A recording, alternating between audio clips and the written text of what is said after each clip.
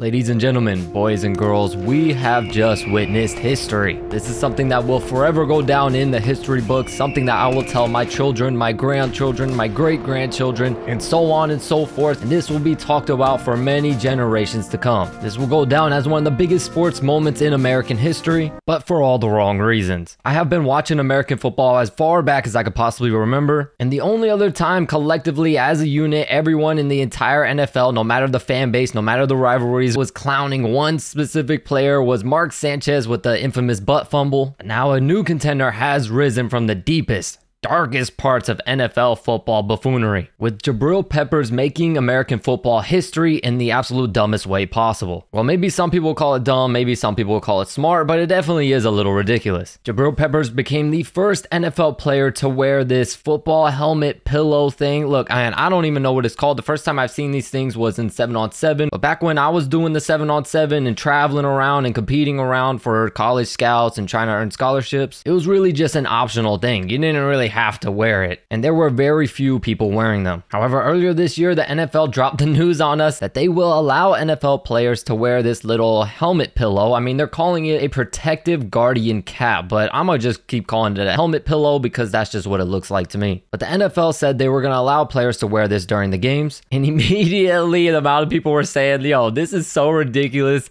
I doubt any player will actually want to do this just because of the sheer embarrassment of doing this. You know, a sport like American football is definitely not a soft man's game. You already know generation upon generation of athletes will be clowning on you if you wear this freaking thing. And that is exactly what is going on with Jabril Peppers, as he made American football history and became the first player to wear this in an actual NFL game. Every American football fan is clowning this guy, regardless of what team you're a fan of. If you're a rival or not, everybody and their mama is laughing about this whole situation. And it's probably the funniest thing that will ever go down in the history books. But there are some people, of course, that are taking it a little bit personally and are genuinely upset and saying that, you know, they're calling him soft, saying that they lost all respect for him. They lost respect for the New England Patriots organization, especially because the New England Patriots are known for their defense. So now that they have a defensive player wearing one of these helmet pillows, you know, people are basically saying it makes them look soft. When they announced that they were going to allow players to do this, I didn't really expect that many players to actually do it, but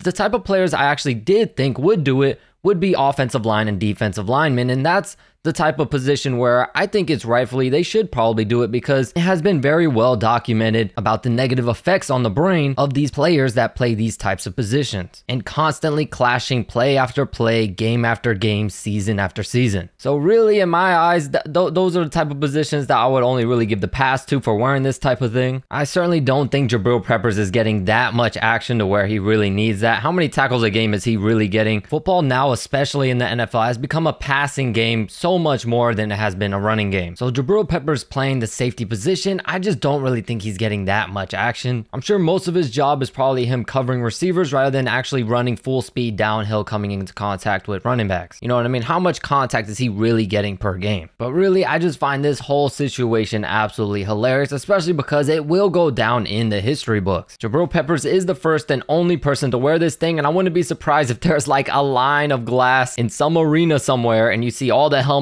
down to like the leather helmets with no face mask, to the small helmets with the one bar, and go all the way up to the freaking pillowcase helmet. Of course, I gotta hear your thoughts about all of this, so feel free to let me know your thoughts in the comments down below. As always, I thank you all so much for the support, and I'll catch you in the next video.